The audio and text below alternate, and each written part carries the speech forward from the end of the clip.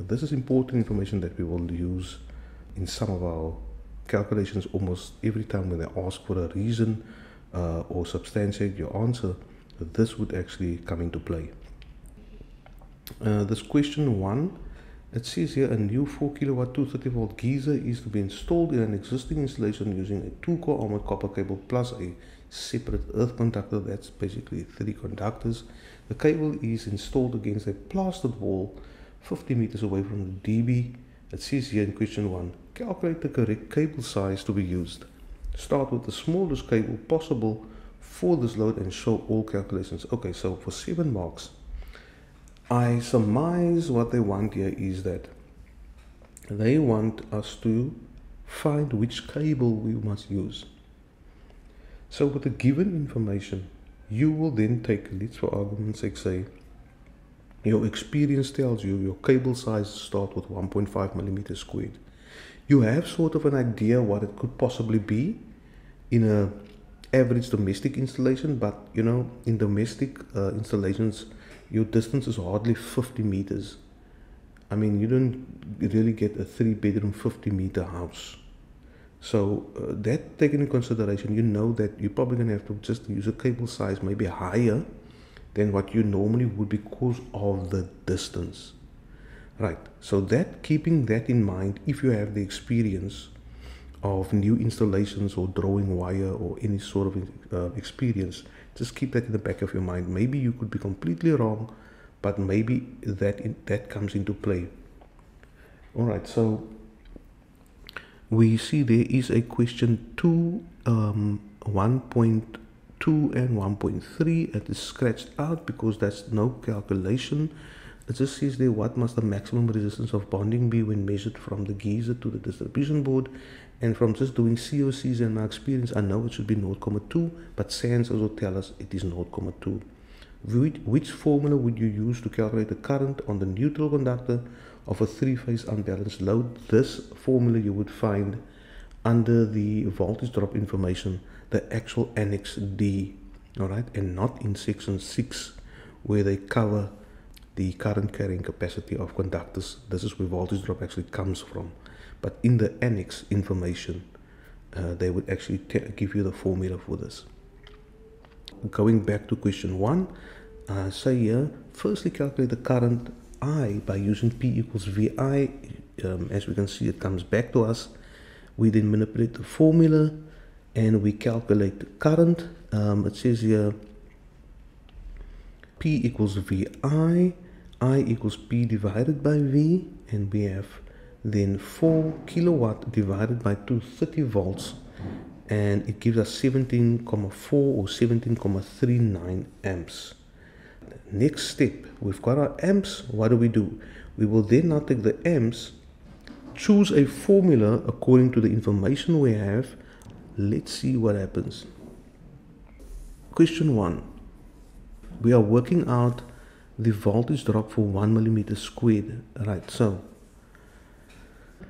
they are using the same formula as in the calculation before. They are going about it in a certain manner where they find the millivolt per amp per meter for 1.5 millimeters squared would be 29 according to the table that we just looked at in the previous sum, and they divide all of that by 1,000. So they use 29 which they get from the table for the millivolt per amp per meter, and that 29 lines up with 1.5 millimeters squared, and it is times the amps that we calculated and times the meters, which is 50 divided by 1,000, and it says 25.2 volts.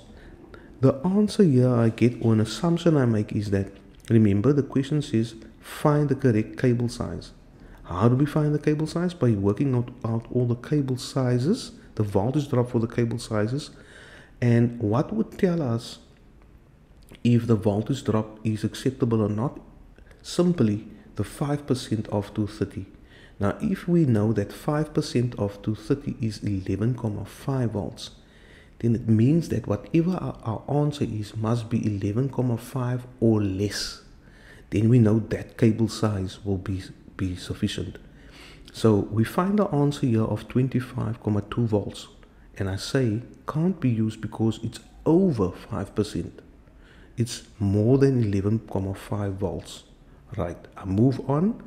I use 230 volts, 2.5 millimeters squared cable. What do I do now? I go to my table for millivolt ampermeter, and I line up a value there, and I find 18 to line up with 2.5 millimeters squared. I use that in my formula.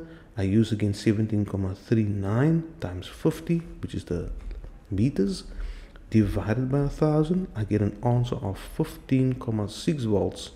I say it can't be used because it's over 5% of 230 volts.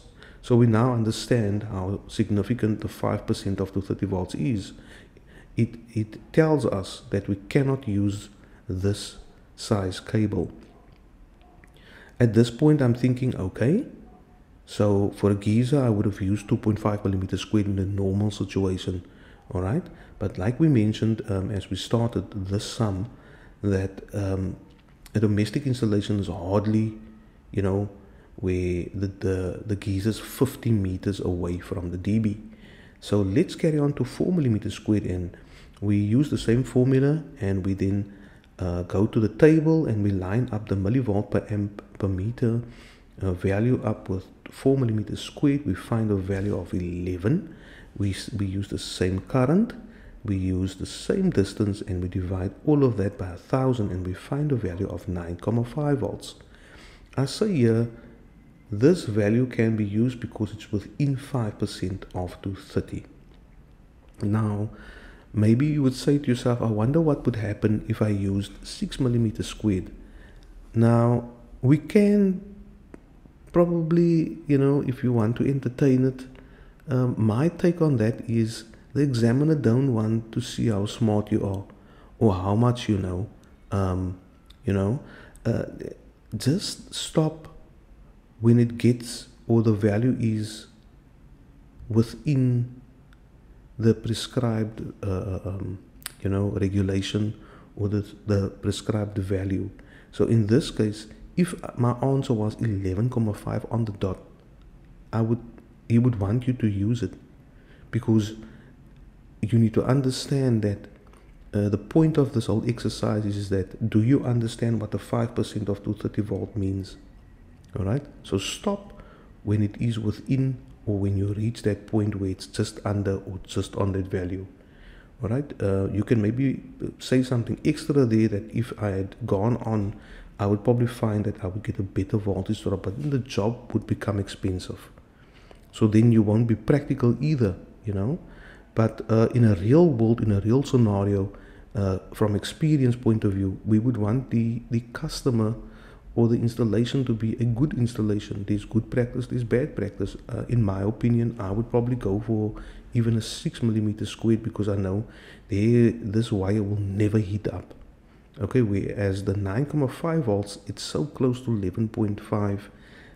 But the answer here is 9.5 volts, and it can be used because of the fact that it's within the percentage.